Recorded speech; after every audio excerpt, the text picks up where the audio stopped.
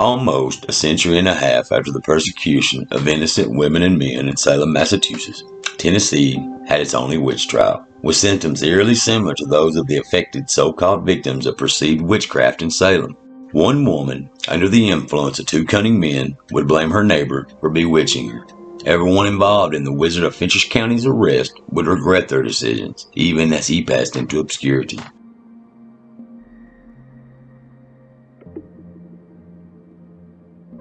Cunning folk were faith healers that practiced folk medicine and thwarted alleged witches by removing their curses.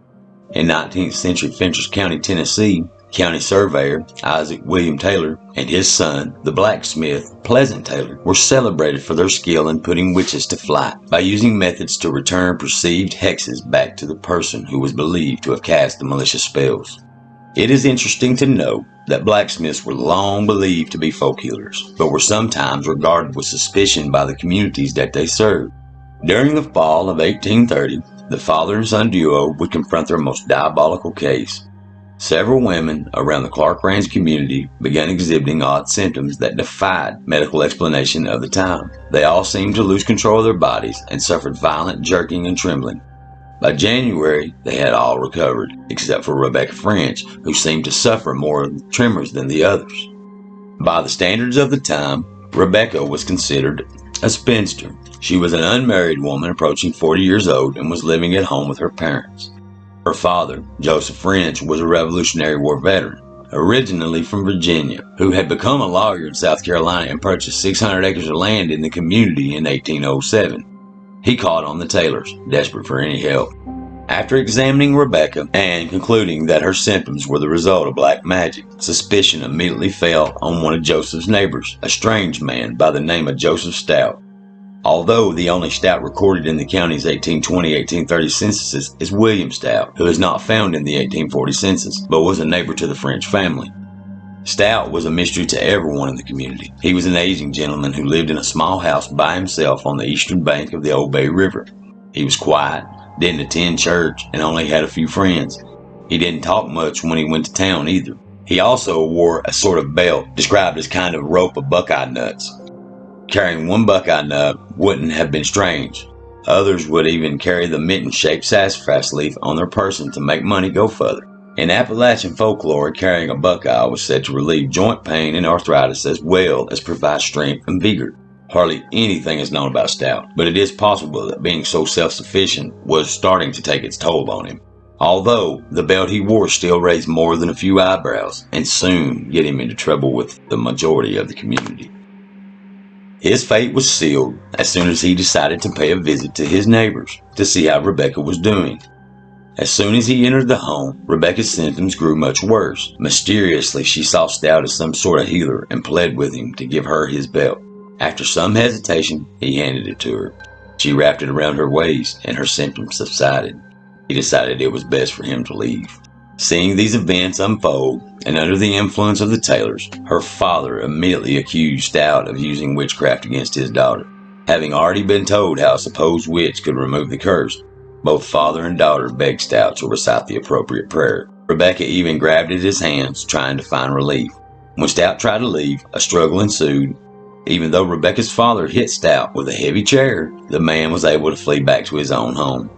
Allegedly, as soon as he left with his belt, Rebecca's symptoms returned. The community would immediately turn against Stout.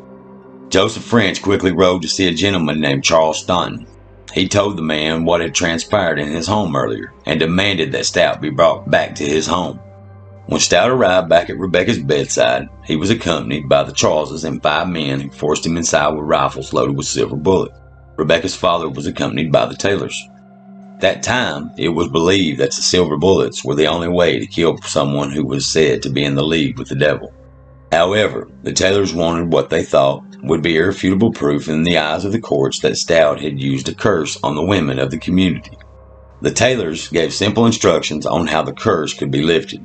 Each of the armed men would take turns holding Rebecca's hands while they said, "God of heaven, in the name of the Father, Son, and Holy Ghost, bless you." It was recorded that the prayer uttered by each of the armed men had no effect. However, when Stout held her trembling hands and said the prayer, instantly it would seem she was completely cured. Rebecca's nightmare may have ended, but Joseph's was just beginning. She asked the Charleses to obtain a warrant for Stout's arrest. Immediately, the men left her in the care of her father and marched Stout, still at gunpoint, to the home of community judge Abraham Carruthers. Along with the prosecuting attorney, John B. McCormick, Stout was placed under arrest and was transported to the county seat of Jamestown, about 20 miles away. Upon arrival, he was brought before County Magistrate and Justice of the Peace Joshua Owens. Prosecuting attorney McCormick had accompanied the group to the courthouse and had explained everything to the judge. Judge Owens referred to Stout as a wizard, and his bail was set at then astronomical price of $2,000.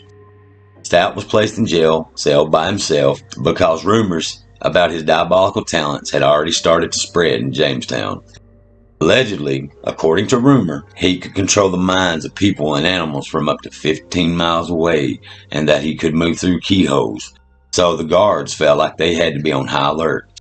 Some even melted their silver coins to turn them into bullets, just in case the wizard was to pour himself through the bars of his cell. Other tales said Stout collected animal parts for his witchcraft. Most important to him, according to folklore, was the giant salamander called the Hellbender.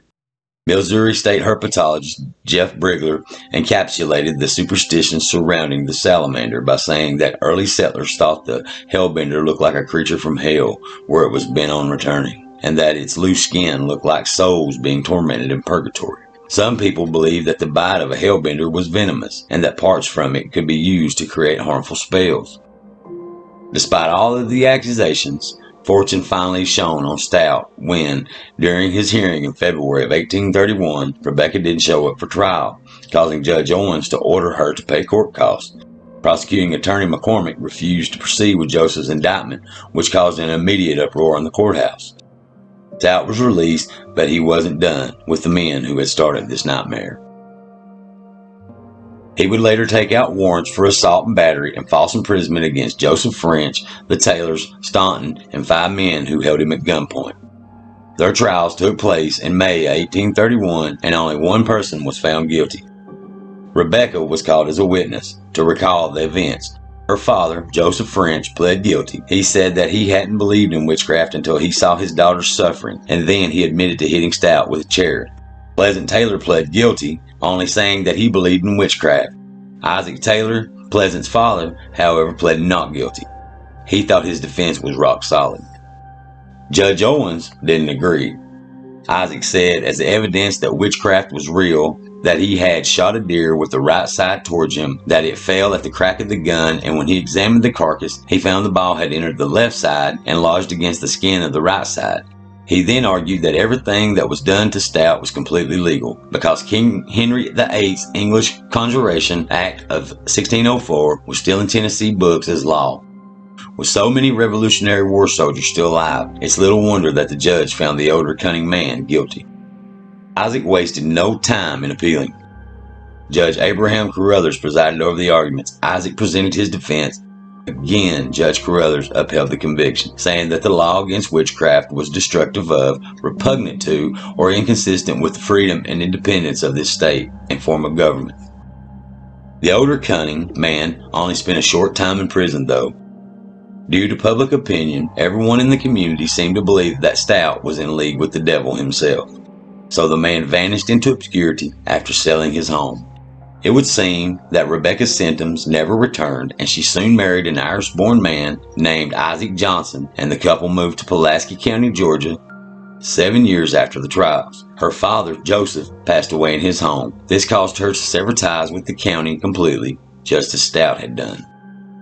In 1905, records from the trial were destroyed in a fire that broke out in the courthouse, leaving only newspaper articles, memoirs, biographies, and folklore as our only source of information.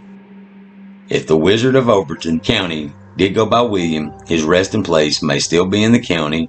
A marker for William Stout, born 1789 in North Carolina, stands in the privately owned All Red Cemetery and lists his death in 1865.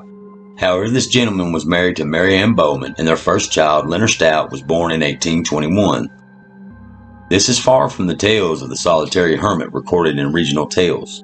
But don't we need to believe our suspected witches to be on the fringes of society, isolated and alone, with so much time on their hands that they turn to infernal contracts with diabolical forces?